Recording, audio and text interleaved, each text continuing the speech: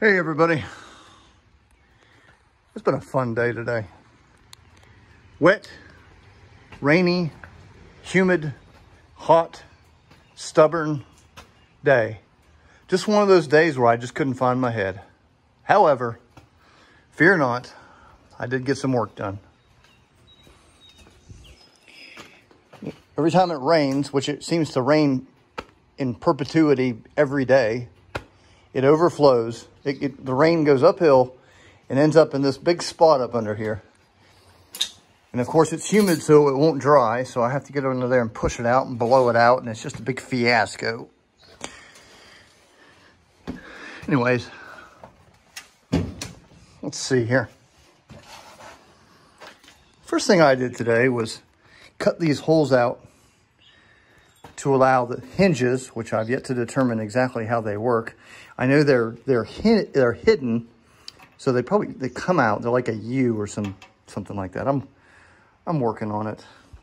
Looking at it from the other side.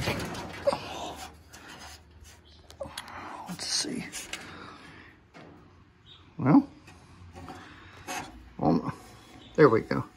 That cutout on that beam with those gussets is almost identical to the pictures of the real aircraft that I have. What I have made is this guy right here. He is the start of the big door that's going to live like so. That holds the oxygen mask.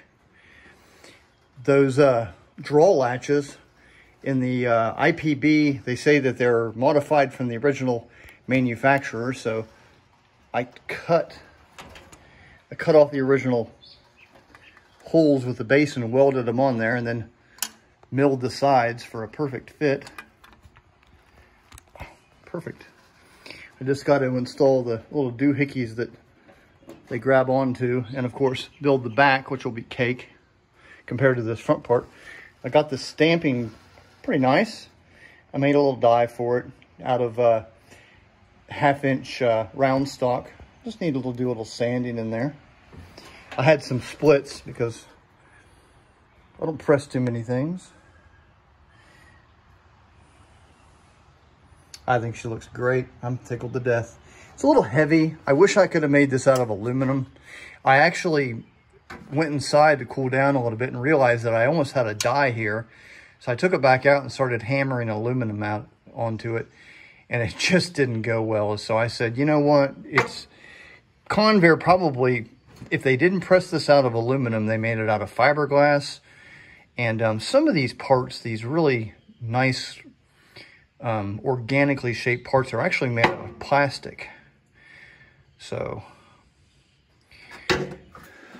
but I just got to figure out these hinges and then build the back, and that guy will be done. Got a donation 3 or 4 days ago. I appreciate that very much. I think there's really nothing to be seen back here. We've pretty much seen it all. Nothing I can really do with one hand, as you can see. But there's where we're at. And I'll see y'all next time.